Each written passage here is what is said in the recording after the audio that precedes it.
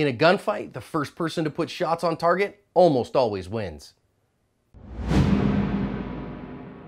Hi everyone, it's John with today's active self-protection lesson out of California.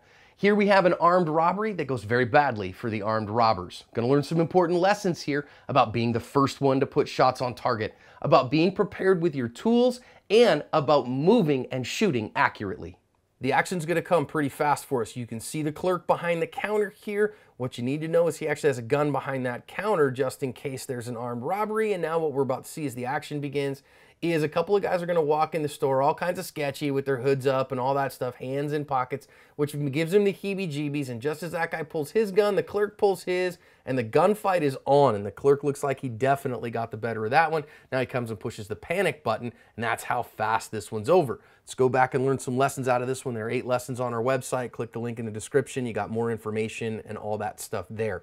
But the first one that I want to talk about is preparedness. This guy has a firearm under the counter. Now, I don't recommend that you keep a firearm under the counter. I recommend you keep it on your person. But if you do keep it under the counter, you need to have a plan for it. This guy at least had a plan for it. Secondly, he's starting to see what's going on. You can see him look at the first guy and the second guy. You can see him look to both of them to see where his threats were. Having that in mind and knowing what you're going to do for multiple attackers, very, very important.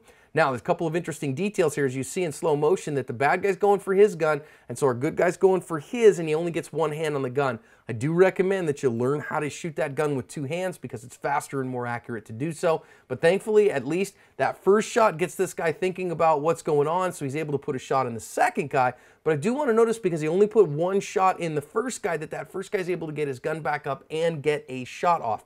When we talk about the boarding house rules, that everybody gets first before anybody gets seconds, what we mean by that is we mean that we get a first serving to the first guy, and it only applies to equal threats. I don't know that they were here, but he did get enough on him that the guy wasn't able to get an accurate shot because of the fibs factor. Fudge, I've been shot. But now we see our good guy running off, and you can see him pointing the gun behind him and just kind of firing blindly. Don't recommend you do that. Take your shots, then move. Shoot, then move. Move, then shoot, so you don't do stuff like this. At the end of the day, though, this clerk did a really fantastic job. He had his plan in place, had his tools ready to go, got there first, practiced good marksmanship against multiple attackers, and he covered his asp.